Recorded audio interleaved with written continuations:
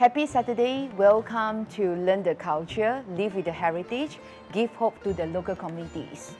Currently, I situated at older side of the Kuala Lumpur by the name of Sin Se Siya Temple. So Sin Se Siya Temple just newly awarded as National Heritage Sites. And when we heard about the word temple, we will associate to the word spiritual, religious, and come into our mind is chanting and praying, right? So today I would like to bring you some attention that is not about just only that. So importantly, they create a lot of job titles because in religious business it's so important that such as like Jolene next to me. So what is she doing? She's arranging the paper. To you is a paper.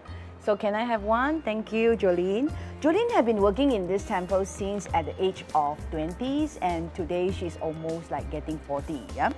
So to you it's just a piece of paper, but in actual fact, can you see here is gold painted, and you also have another piece is silver painted.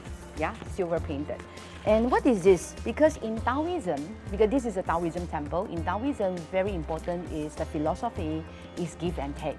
So when we pray or when we chant, we want to ask from the deity. So that is something like we wish to take. But before you actually able to take, you must learn to give. So why we have offering tools? Because that is a symbolic of giving. And I would like to bring you to another interesting country, is the name of Myanmar. And I'm going to show you a very unique village because the whole village is working hard to make a worshipping tools also. That is the name of gold leaf.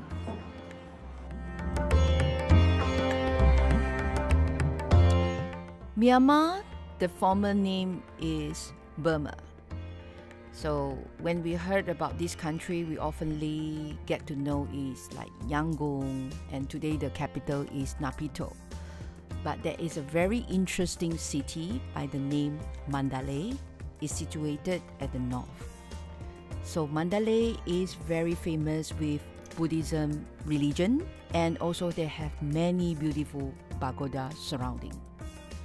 You can see a lot of nice temples and aesthetic design of Buddha statue in this country, and especially in Mandalay. Behind this art, there are heroes who are contribute their energy and sweats to create and complete this masterpiece. Making these arts is not an easy task at all.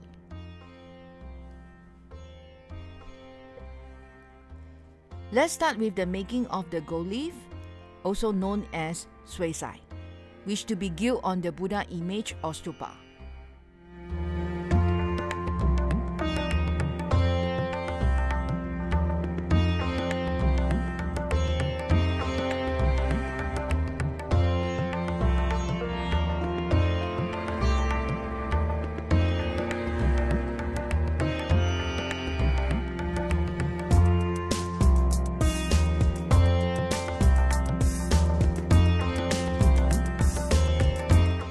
Despite the hardship and difficulties of the work, they remain doing it because for them, this is the opportunities for them to support their livelihood. Apart from related only praying and chanting, the spiritual actually promote SDG 1, no poverty, SDG 8, decent work and economic growth, SDG 9, peace and justice, strong institution. Most of people might see spiritual as only religious thing. However, it is actually play a huge role in promoting understanding in humanity.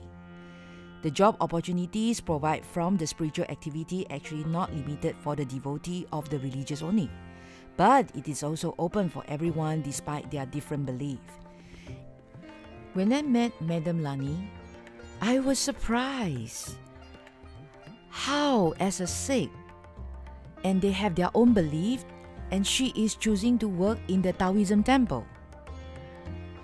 And it made me realize that the job opportunities provided from the spiritual activity actually not limited for the devotee of the religious only, but it is also open for everyone despite their different belief.